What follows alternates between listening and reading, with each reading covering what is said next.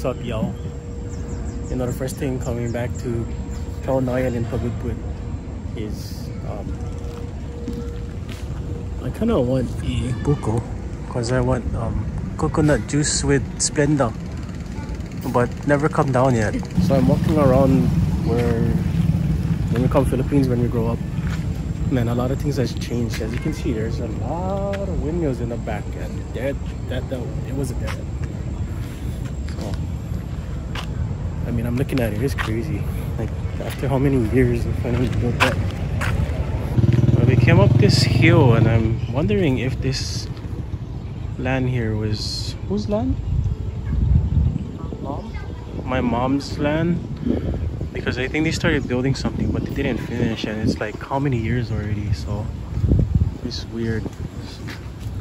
Kind of don't want to walk too far because there's dogs right here. Oof. But yeah, I think they started building something but didn't finish. It's a trip that the windmills are there now, and the thing is like roaring, jet engine roaring. Yeah, a lot has changed here. A lot of things changed. Right, so we're walking down the complex, my parents' them's house slash complex. Looks like a mini gated community, but this whole land is theirs, so along with the families. I'm gonna go inside and I'll show you.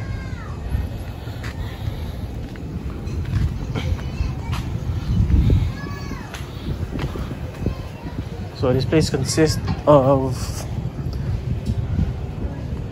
I think, 6 houses. We got this house, main house, parents' house. Alright, I'm in the house, and I was supposed to do something I promised Mark I was gonna do, was to put these stickers on the Frontier slash Navarro on the truck, but I gotta do it quietly because I don't want my uncle to know. It's a family car, but I'm gonna slap this without him noticing. I want to see how long it takes for him to notice.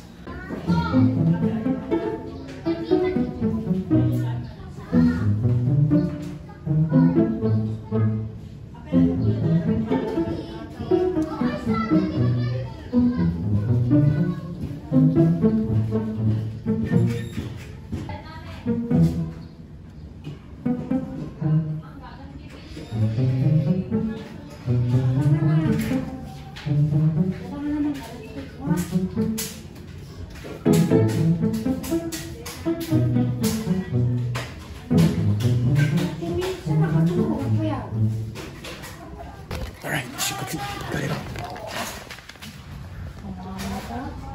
There you go, Mark. I told you I was gonna do it, and it's now on the truck. For some reason, I did give him one before, but it ended up inside the truck. I don't know how. This is the last time I came, but it's in the truck. This time I wanted it outside the truck, so yeah. Oh yeah, that's right. I totally forgot to give him a St. 50 sticker too, and it ended up here. On the outside. But yeah. Now I went full circle. It's finally complete.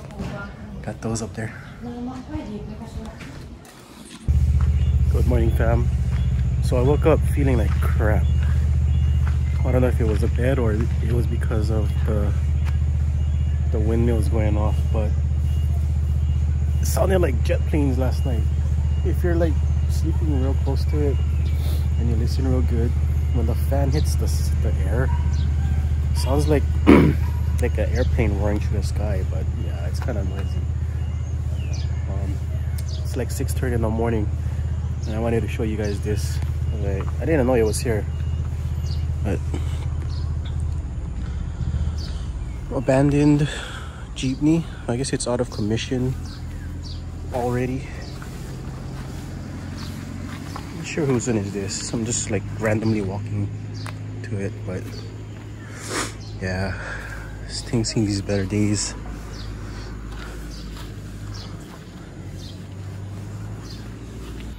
But yeah, those windmills back there, and then these one up here. I guess it was spinning so fast yesterday. It sounded like thunder. I was tripping out because I didn't know you make that kind of sound. I guess that one started spinning now. Talked to my cousin about it, and then they said something about the first time you put the windmills it was like a nuisance, so they kind of complain about the noise and all that, but I guess they got used to it now. Yeah, it's a backstory of those. But today probably gonna go check out the Patapat or Patapat highway. My mom said we have to go get some water from the mountain or something, so I'll bring you guys along today. What's up, gang? So I am here at the Food Marketplace. Haven't been here before, so this is pretty much new to me. Looks like we're buying some food at the market now.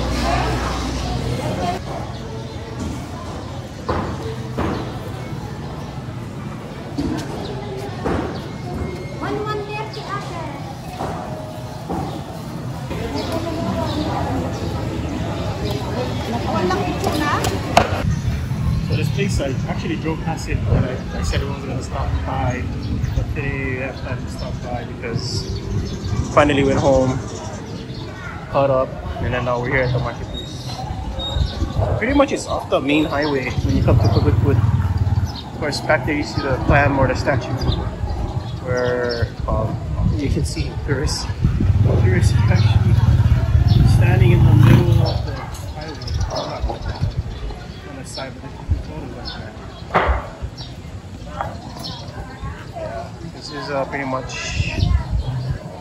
I think it was going to be more packed, but it's not. And then this is like the meat seafood section. If I go over this railing, this is the vegetable side. I assume.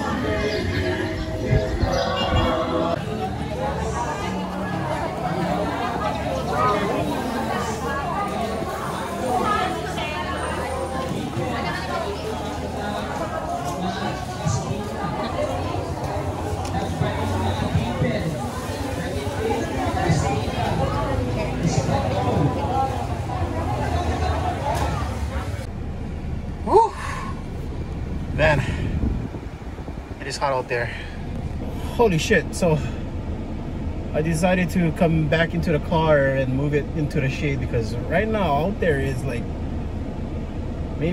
probably like 90, I was gonna say 92 degrees. It's 90 degrees out there and it's only like 9 o'clock in the morning. So came in the car and turned on the AC. I'm gonna freaking cool down for a minute. But as you can see, I have my shades on because it's super bright because of the in the air it's like super white gray because of the smoke and all, and I have my freaking beanie hat because damn, it's freaking hot out there. But yeah, price you pay when you come to the Philippines, you guys, especially around this time of the year, like maybe around April. It's super hot, man. So maybe from like end of March to probably pre-July or early July is the hottest time of the year if you come to the Philippines. So yeah, take that into consideration. But yeah, damn, I'm in the car just trying to cool down because it's freaking hot out there. But let me show you something. There's a kid pulling a sheep over here. Ah, I missed it. That was funny. Looked like he was playing tug of war. Where'd he go? He's still pulling that sheep. That's weird. That's the first time I saw a sheep in the Philippines. Interesting. We're here at Patapat. We're driving over Patapat for like the fourth time already. She's cool.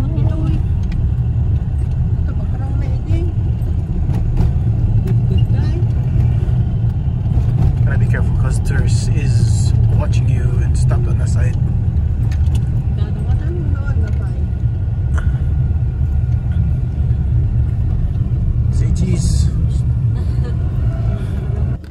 Alright, so we're here at the Aqua Grande and I think they just closed. It's like 5:30, but I swear back in the days, back in like late 90s when we used to come here. Like, we used to just come here and just like go down, swim. There's a river down on the bottom. But nowadays, we gotta pay nowadays. So wherever we go, man, we gotta pay. So he was actually parking, or trying to park here, and then the officials was already going home. But they saw us coming down the road, and then they turned around, and then now we're here. So now they're like telling us we have to pay. So that's unfortunate, but I guess it's pay to play. But we're here now, so I'm just gonna park my truck, or the truck. So this is the Agua Grande. Back when I was kids, we used to just come down here and just play over here, and no bayad, nothing. Just come down and then swim in the river. And now we got a bayad. Nowadays it's bayad. Well, my wife just told me it's 600 pesos per cup. So yeah, you pay a hefty price. Oh well. But I just wanted to show you the Frontier, aka Navarro, with the brand new rims. I think I scratched it. No, not yet. Family truck, brand new wheels. Did I scratch it? No, it's just dirty.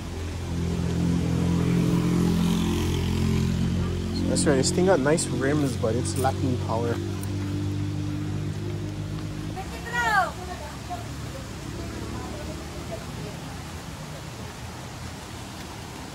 So I guess nowadays they pay or bayad to maintain the picnic areas.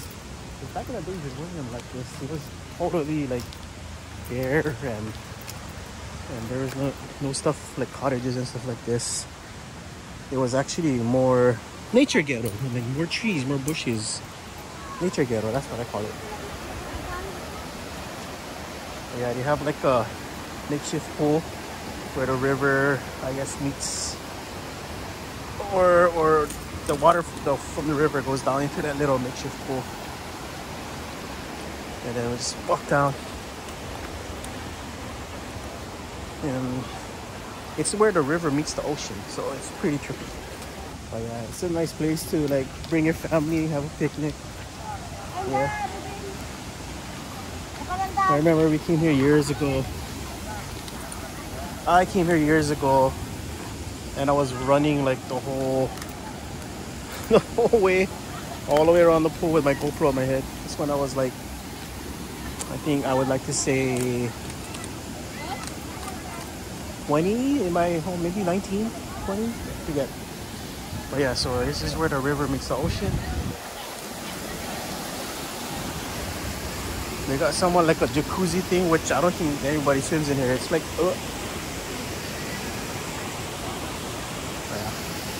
very beautiful, man. This is like the northern part of the Philippines.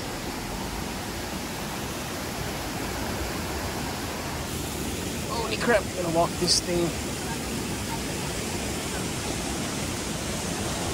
Make sure I don't drop my phone. And the last thing I want is dropping my phone in the fucking water. Holy shit. I make those steps are still, so these steps I went up years ago. I don't know if it's safe anymore. I think it's safe. I think it's still safe. Yeah, it's safe. This is Agua Grande. Fresh water meets salt water. North of the Philippines. Pretty cool. I think I'm gonna go do this. I don't know where everybody went though. The water looks nice and cold. Tummy is, bro. Holy shit. Oh, that feels so good. Oh, it feels so good. Water is so cold. It's probably like 65 degrees. Hi. Vlogging the vlogger.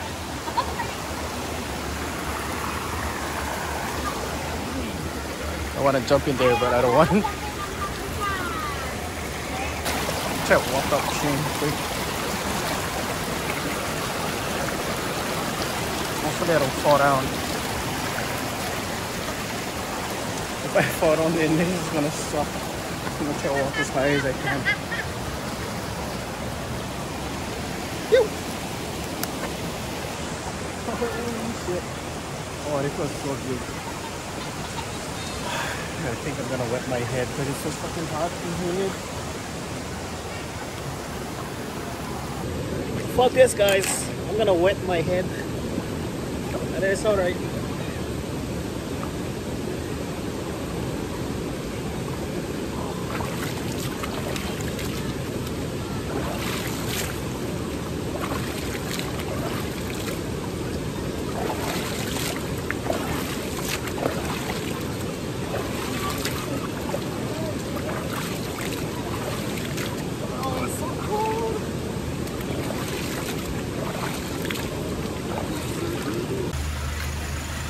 Right, so we stopped by the side of the road to get some water by the shrine.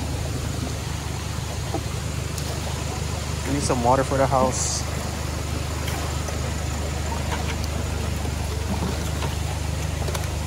Because there's like a drought. There's more water up there. Yeah, so pretty much this is where a lot of people come to fill their water because we got fresh water over here, like from the mountain. And I remember you used to walk all the way up these steps to the shrine of the Virgin Mary up there. I'm not gonna go up there. So like there's a spring waterfall. Oh shit, I can't even see. Let's start.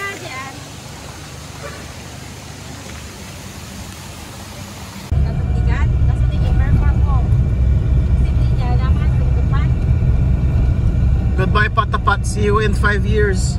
Wink, wink. Wink, wink.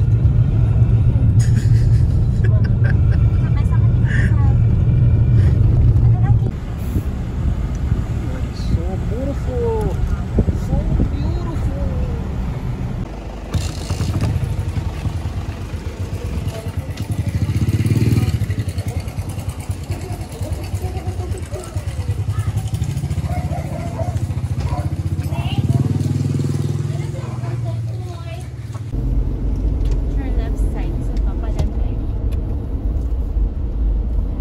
Over here? Yeah. And here? In the back? Park it. Dito? Yeah.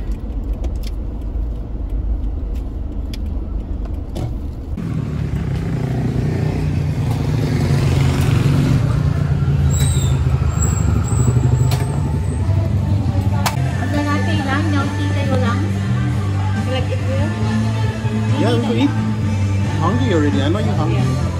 I don't know what to get. Boba. Sushi cake. Nah. I really don't know what to get. Oh, what is that? This was the ube. Looks like ube. Maybe not ube.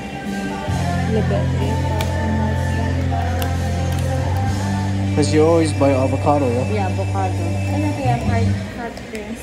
I like the ice. Documentation. With hand. With hand.